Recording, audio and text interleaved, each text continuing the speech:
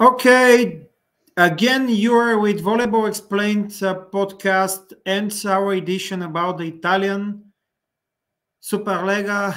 Nicola is here, I'm here, Ronnie is unfortunately not here. But however, we are going to talk about the regular season, which ended last weekend, about a cup won by Piacenza, surprise or not, and also at the end for some rumors which have taken place in the last weeks about the so-called silly season is coming. Okay, Nicola, thank you for being here. How are you, firstly, of course? Oh, fine. I mean, having Trento on the second place is is a boost to my feelings right now. Okay, before we start, I would like to remind ourselves that we gave predictions. Actually, you didn't. I and Ronnie did do the prediction. I don't know how many months ago, but let's start with that, and then we'll check actually what me and Ronnie predicted right, what we predicted wrong, and all of that, and see what our successfulness was. Okay, let's see. Well, for me, the worst, Taranto, the last team. Then you have Padova. Then you have Siena. Surprisingly, but Siena as the 9th place. Then you have Cisterna. Sorry, 10. Yeah. Then you have Cisterna in 9, and Verona in 8. Then you have 7th place Monza, and you have 6th place Modena for me. Then you have 5th place. Milano, of course. And then you have the top 4 teams that for me can be Lube in the 4. Then you have maybe in 3rd place Trentino, and 2nd place of course Piacenza, and 1st place and finally not the least Perugia to win it all this season. Okay, 12th place Taranto, 11th place Cisterna, 10th place Padova, 9th place Siena, 8th place Monza, 7th place Verona, 6th place Modena, 5th place Milano, 4th place Lube, 3rd place Piacenza, 2nd place Trentino, and 1st place Perugia. Okay, now let's see the real ranking after 22 rounds of volleyball. Perugia, undefeated, Trentino, Modena, Civitanova, Lube, Verona, Piacenza, Monza, Milano, Cisterna, Padova, Taranto, and Siena. Recapitulation, it's funny because I didn't get any of the teams right between 5th and 12th place. We both, me and Ronnie, didn't get the relegated team right. However, I nailed 3 of the 4 top teams. I put Perugia in 1st, Trentino in 2nd, and Lube in 4th. I believe both of us underestimated Verona, overestimated Piacenza, and for sure, I believe that both of us also overestimated Siena, and now they are relegated. Nicola, first and overall, let's say it in this way, impressions from the season, from the regular season, of course. Well, everybody expected the beginning of the season Perugia took the regular season, I honestly didn't think they would have won every single game they played into, but they were the clear favorite to end on the first spot of the ranking at the end of the 22 game days. On the other end, from second to eighth place, everything could have happened, because if we see it a little bit more close, we could see that, for example, Trento and Verona have won the same amount of games, 14 games. They won 14 games, they lost 8, but they're split by 7 points. And the difference in winning games between Trento and Milano is just 4. And with a couple of tiebreak, all this position could have been shuffled in another way. The point is that basically every of this team have to deal with some injuries during the regular season in different periods. That could have been one of the reasons, because so many matches were unpredictable at the beginning of the game day, and could have gone either way before the end of the match itself. When it comes down to the last spots, it has been a pretty entertaining fight between Padova, Taranto, and Siena. And Siena, unfortunately, had the history. I would say his history repeats itself, because 4 seasons ago they also built a team with some big names, but they couldn't keep up and stay in the Serie A and the Superlega. Sorry, and this season they had a pretty bad start. They start winning, they start reducing the gap, but then wasn't enough. As I did last year, I didn't make the prediction this year, but as I did last year, I would have ruled out Taranto, despite as being probably on paper the weaker team, because of the coach of Vincenzo Di Pinto, who has always had to line up teams that fight for survive, and he has been doing it pretty cool in the past 20 years. And these years again, he somehow find a way to have his team safe, and especially with some addition during the year, because Taranto lost Stefani but found Lawani, which is one of the good surprise of the Superlega of the past 2 months, I guess. Then on the other end, the only team that could have escaped the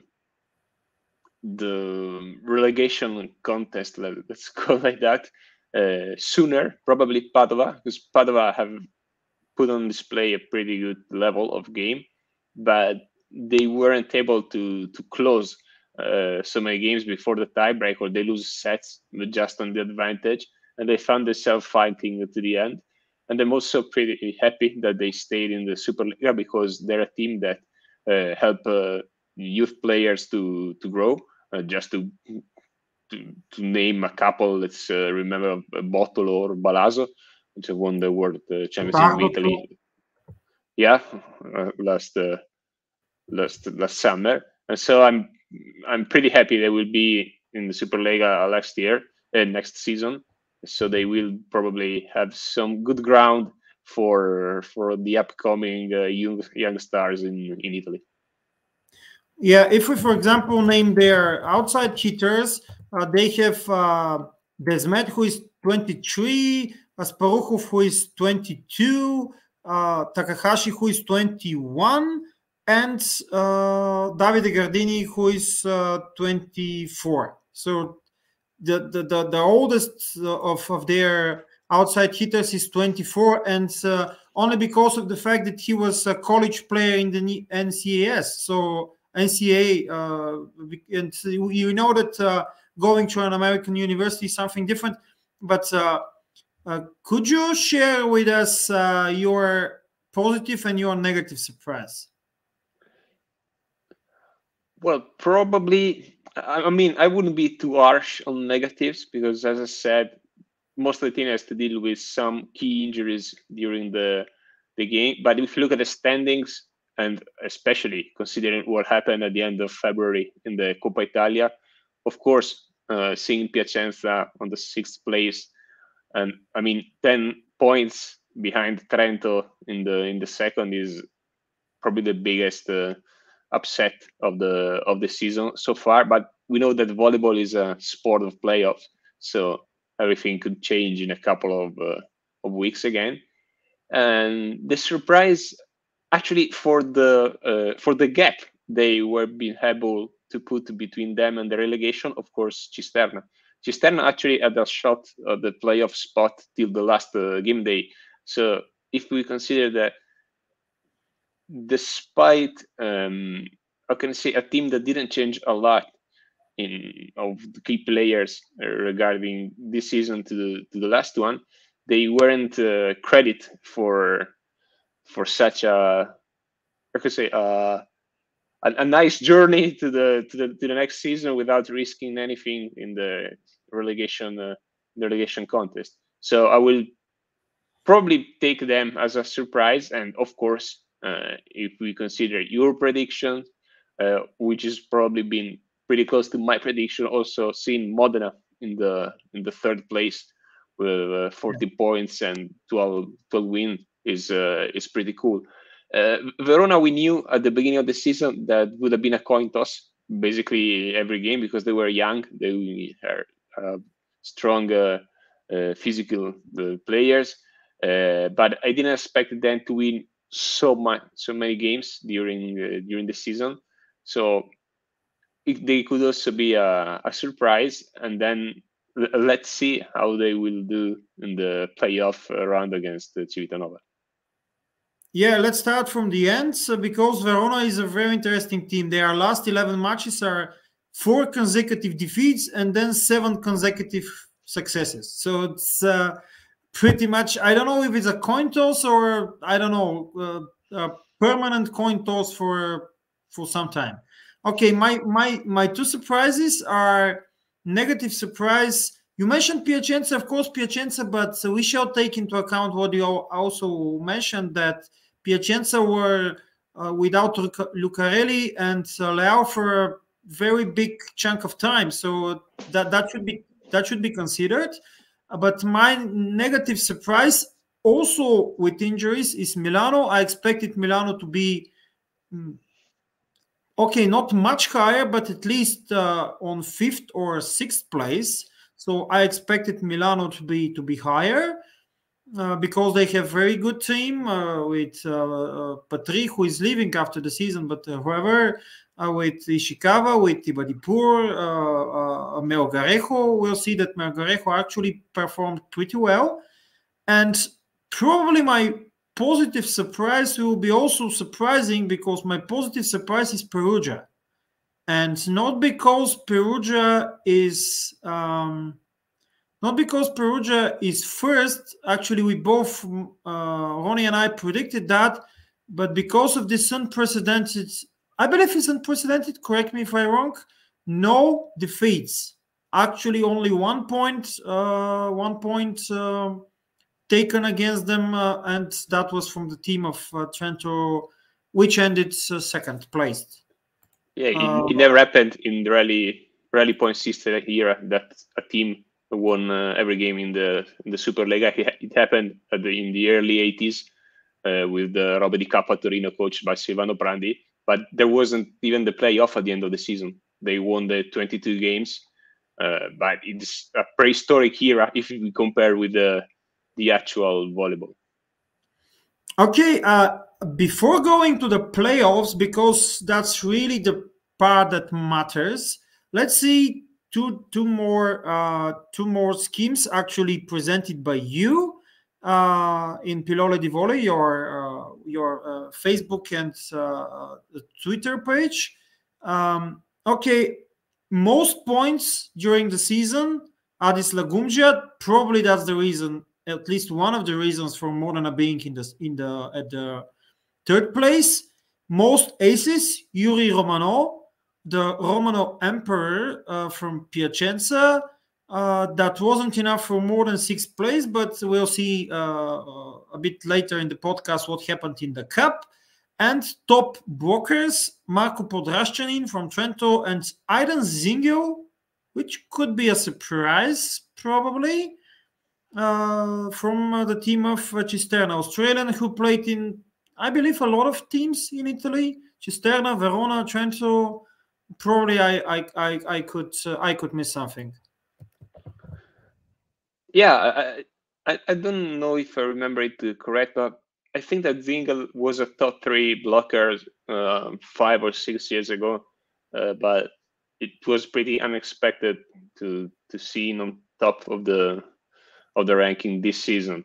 Podrashanin is a reliability that you could always count on him when it comes down to blocks.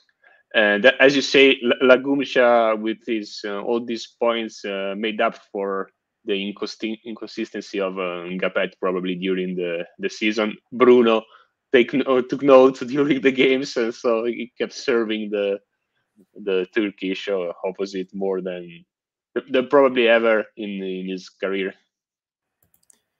Okay, and the other scheme is the most MVPs during the regular season. Here, first place from Matey Kaziyski, 38, this year 39 years old, playing in a let's say a new position, even though he played rarely in this position as in the opposite position, but this season regularly in this position. 6 MVPs awards in the 4th, 6th, 11th, 16th, 18th, and 21st round for Matey Kaziyski.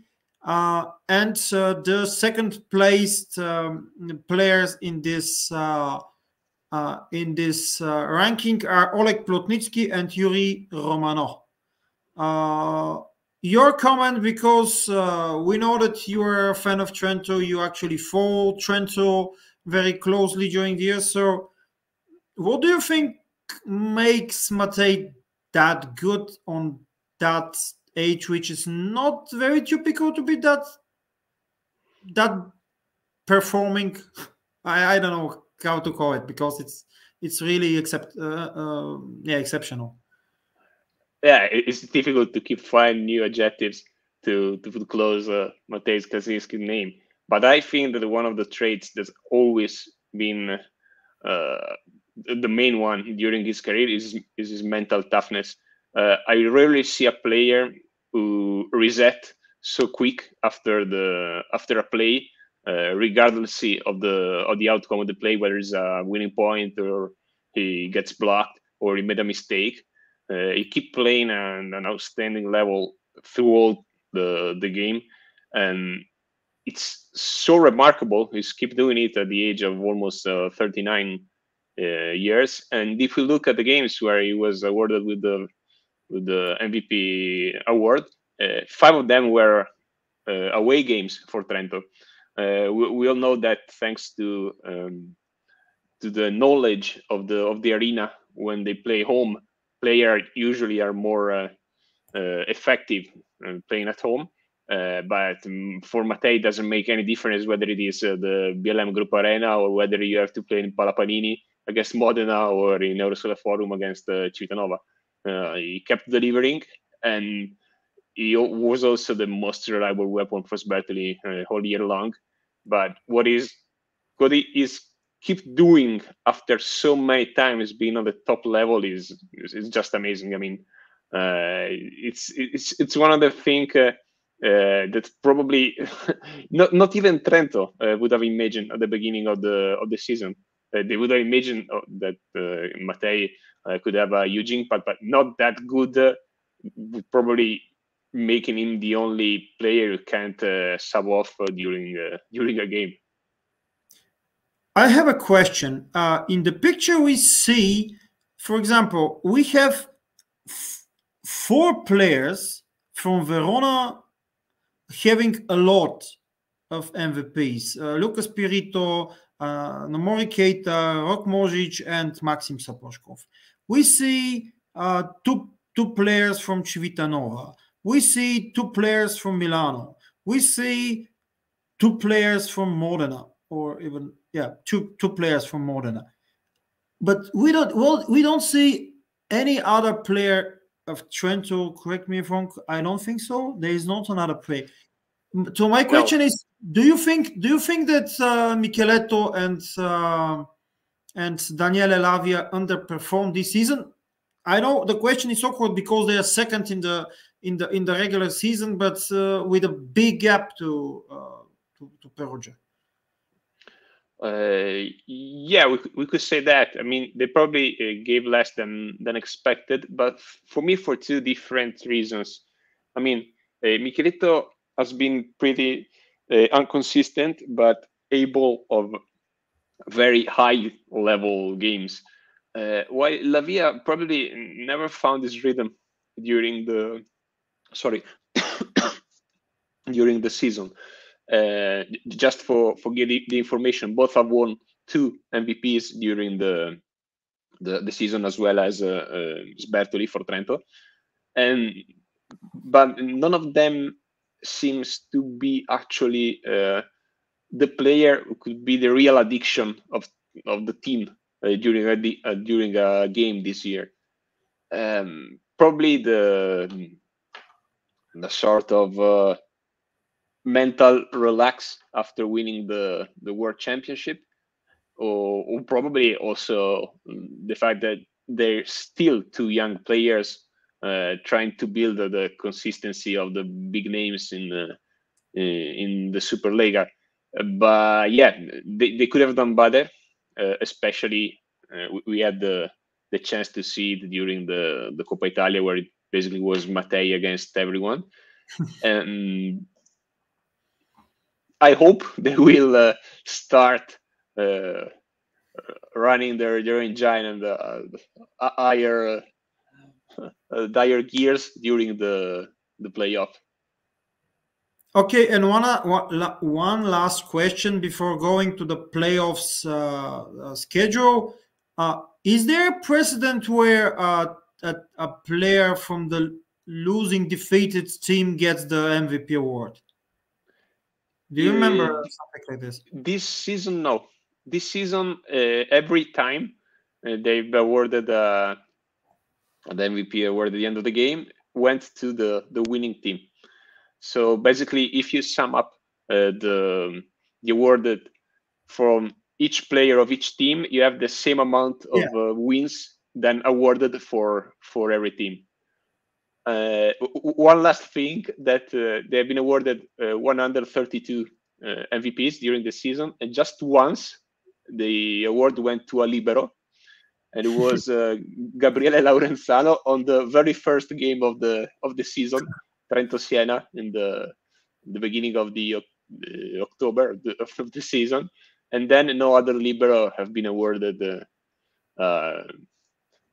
the MVP, which means that it's still a game of attackers, at least the one that catch the eyes during the game. Yeah, we have 4 MVPs for the Checo, 4 MVPs for Spirito, and that's it. Yes, that's it, at least in this scheme. Okay, now it's time to go to the Rio Dio, and the Rio Dio are the playoffs, because Perugia will play Milano, Civitanova will play Verona. So the winner from these both pairs will play in the semi. Yeah, exactly. We'll play in the semis. Trento, Monza, and Modena, Piacenza. Something interesting, curious for me is that this year, even the quarterfinals will play 3 out of 5, which was not that in the previous years, right? Exactly. Yeah. Which is a little bit surprising for me. Do you know if there is some reason for this, or it's just more matches, more marketing, more viewers, more money? Yeah, I think that's the reason. Because I mean, there's the need to make the season longer in volleyball between clubs and nationals tournaments. You have basically players playing all year long. So probably, I mean, you could have a better series if you had 1 victory, which means that the lowest ranked team, which they were playing the second game at home, are not they know that if they win it, they could extend the lead, they could extend the series, and there's not a sudden death game. Let's see like that. So if you had the third win to get to the semifinal, the probably also the highest ranked team know they have more chances to close it, and maybe they lower their focus a little bit on the second game. But I don't know. I mean, why they picked 5 games? It seems pretty silly to me, because the Italian teams also have a long path in the European Cups, so they have to play basically every 2 games from there to the end of the season. Yeah, let's go game by game, and let's start with the 2 that are pretty much easier to predict. Perugia, Milano. Do you think that something can happen here? I mean, even one. I don't know. It's a little bit heretic to say that after that series, Milano can win against Perugia 1 match even. The playoffs are that good because they're so unpredictable, but it's unlikely. I mean, I try to picture in my mind the second game played in the Allianz Forum, probably stack of fans, with the whole team pushing Milano, and Milano knowing that is one of the best chances to take away again from Perugia. But Perugia has so many weapons, so many chances of rotation during a game and during a series that it's unlikely, in my opinion, that Milano would win the game. I would love to see it, but not gonna happen.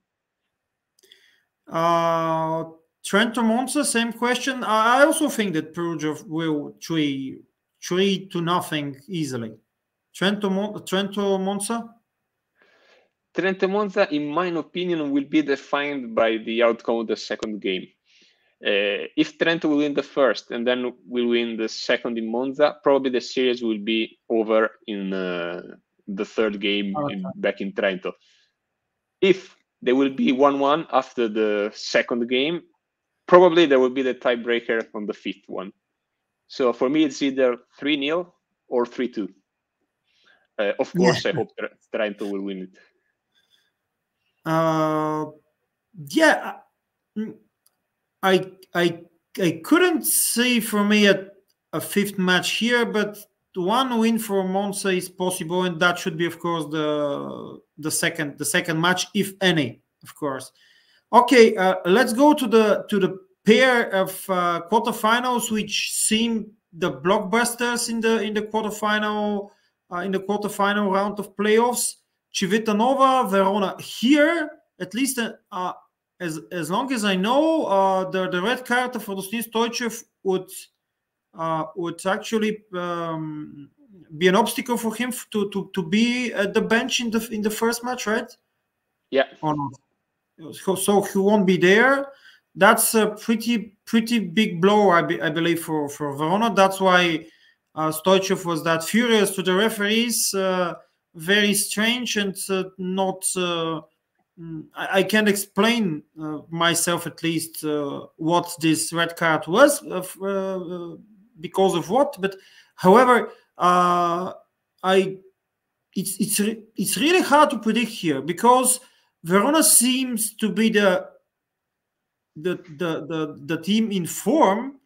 However, Civitanova has the host advantage, and if they take the first game, especially also because of the fact that Stoichev won't be there, I believe it will be a very hard task for Verona, and it could be easily go to the wire, let's say it in this way, to the 5th match.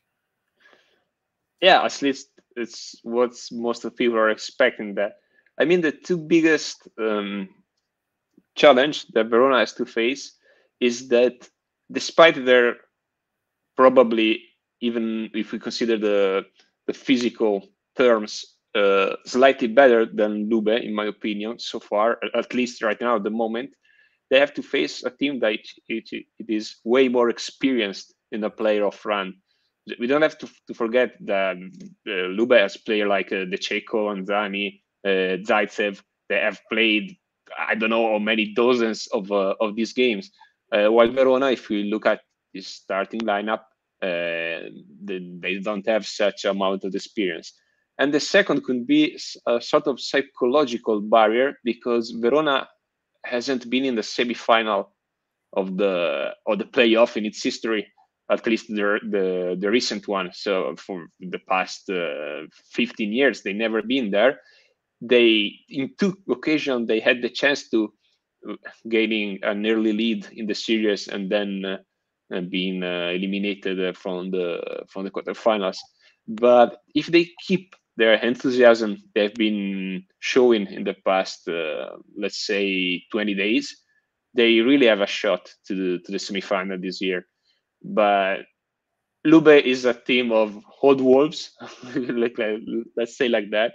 So they could have some taxes upon their sleeves, and it will be funny. In my opinion, it will be the most even of the 4, and I'm looking forward to see what's going to happen. Yeah, for me, a slight advantage for Lube due to their host advantage and the experience, even though their experience in the playoffs is a team experience, not that much players experience, because they have, we know, Jant, Alex Nikov, Mattia Boto, but however, they have, of course, the Cecco. And one little secret, for the birthday of Rado last year in September, I wish him top 4 spot. So at least in my perception, I hope Verona will prevail. Okay, and Modena Piacenza.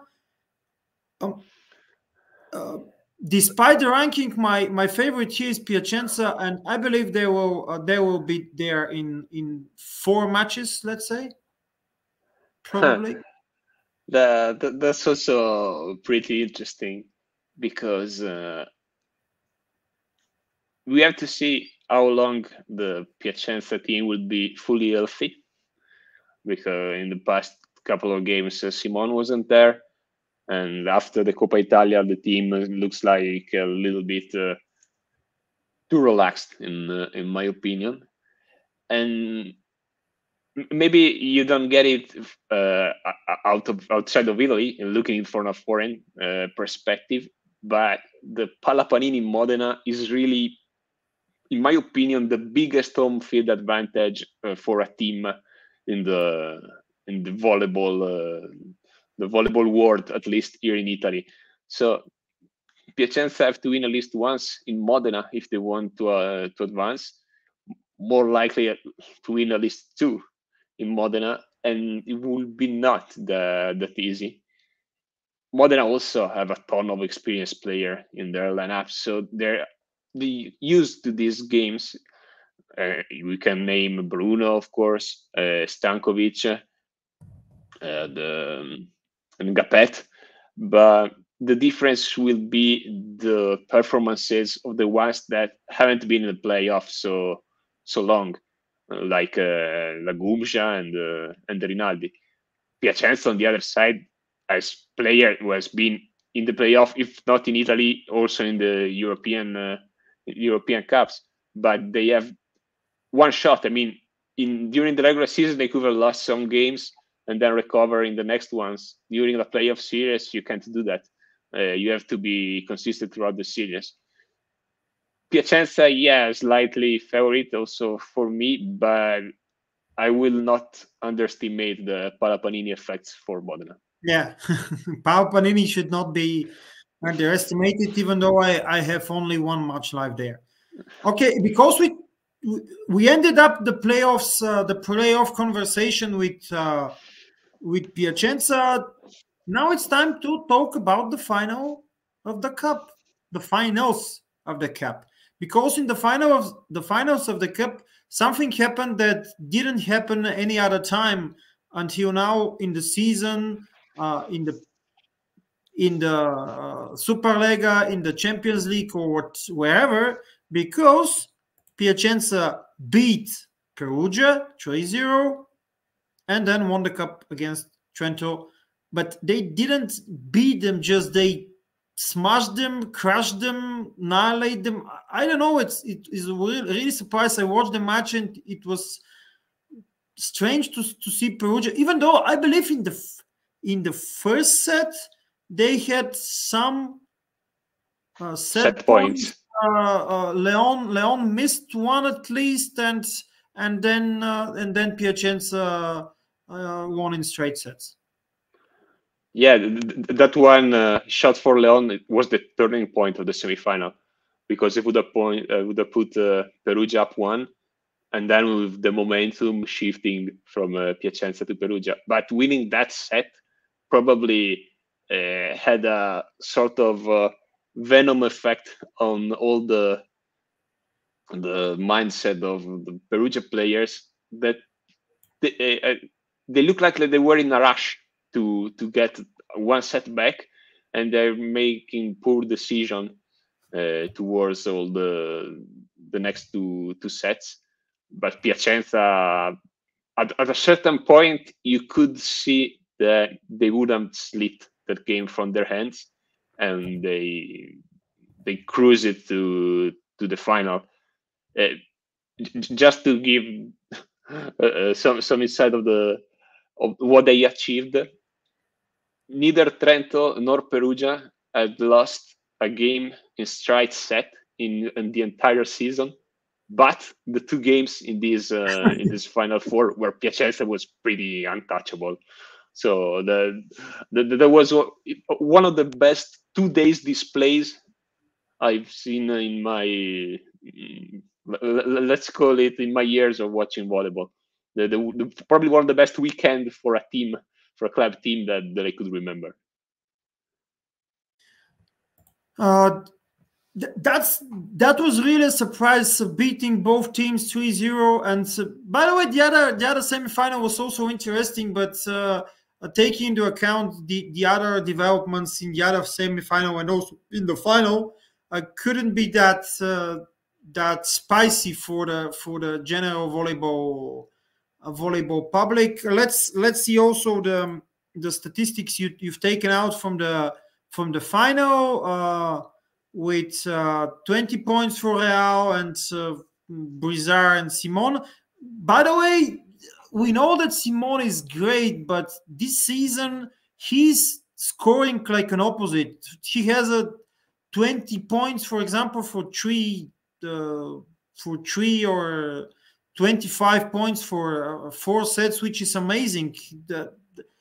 I don't know. That's pretty normal for the fact that Lucarelli or Lau or both weren't there. But however, what makes Simonis in 35-36 is very close, at least very close, if not the same like what Matey does in 38.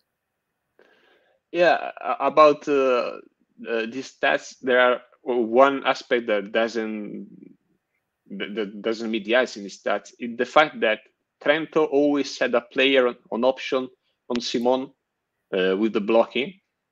So even if he's not scoring 20 points, he's taking away every single action a man from the block. So Leal or Romano or Lucarelli had to face just 2-man blocks rather than 3-man blocks, or even a 1-man block. In my opinion, in this final, the MVP should have gone to Brizard, who was spectacular during the final. But usually they give the MVP considering both the final and the semifinal, and by far Leal was the best player also in the semifinal. Trento wasn't a match for Piacenza, especially, as we said, for the inconsistency of the two outside hitters, Michieletto and Lavia, but also because, as you can see from the stats of the blocks, it's written there because Lisinat didn't play in the semifinal and in the final. Yeah. And just to have a comparison, not talking about the strength, but of the importance of the player, Lisinat to Trento is what Simon is for Piacenza. So without him, the threat in the middle is way lower. But even with Lisinat, that wouldn't be an even match, in my opinion. Piacenza would have won in the straight set anyway. Okay, and lastly, of course, we decided to take some time to talk to the rumors that are coming and going in the media for transfers in season 23-24. And let's start with Matey Kaziyski, because the rumor says that Matey will play for Milano. Yeah, that's a dagger in the heart of the Trento fan, but it's rightful the decision to him. They want to play 2 more years. For what I get, the Trento was gaining just 1 year, and if he keep playing the way he played in this season, it's a good thing for volleyball that he will keep playing as a starter, even far from Trento. But we all know that the end of his career will be back in Trento, so it's just like a bittersweet goodbye to him. Let's add to this that Milano will try also to take Petar Derlic from the team of Cisterna. So that could mean that Matej will play again outside hitter and Derlic will play opposite. Here we see also a probable new signing of Perugia coming from the Polish league, Wasim Ben Tara, Tunisian player, and Donovan Javorno, who will actually go from Trento to Verona, according to the rumors. But another team which could have some movements when it comes to players is the team of Modena, where the rumor says that Earvin Ngapeth will go and join again Nimir in Halkbank in Turkey, but will be replaced by another very curious and popular name, Osmany Juantorena, who can rejoin and be together with Bruno. What do you think? Could Juantorena be on the same level as before?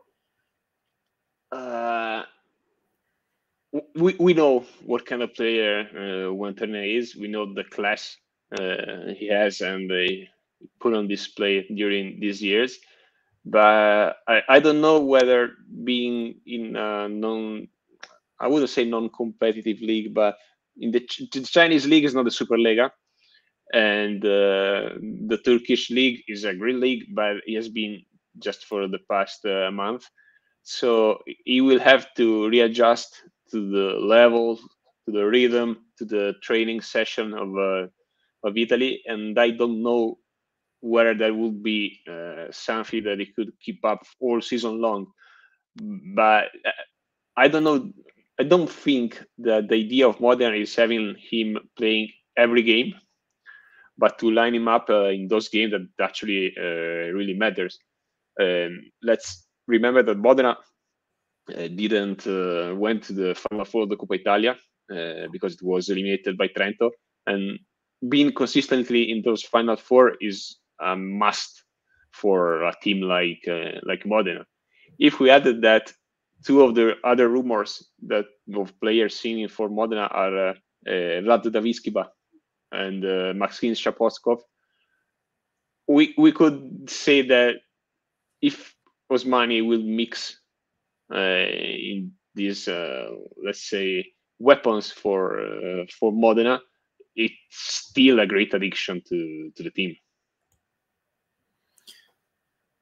Okay, I believe we actually are done with the topics we envisaged for this episode of the podcast. Just I would like to mention when the playoffs start, because I can't see, we don't have it this here, and I will check just in the on the Saturday. On the 19th of March, so on Sunday. The second matches will be on 22nd, 26th, the 3rd, if needed, 2nd of April and 8th of April. That's this is the schedule for the playoffs, and also we could make another podcast also to comment on the Champions League, but this is not going to happen now. We are not prepared for that, at least. Only the first legs of the quarterfinals passed. So probably after 2 or 3 playoff matches, we can comment on both topics, on the playoffs and also on the Champions League. That could be a thing to do. I hope Ronnie will be with his new haircut ready also for this. Because for unknown for us reason, he was not able to join us today. And yeah, if you have something other to add, if you have something in mind which you need to be mentioned, yeah, you can do it now. No, I think we cover pretty much what we expected to do. Okay, then of course subscribe to YouTube. Not to YouTube. You are in YouTube. Subscribe to Volleyball Explained. Subscribe to Cuban Spike. Find and search and find for Pillole di Volley in Facebook, both, and in Twitter.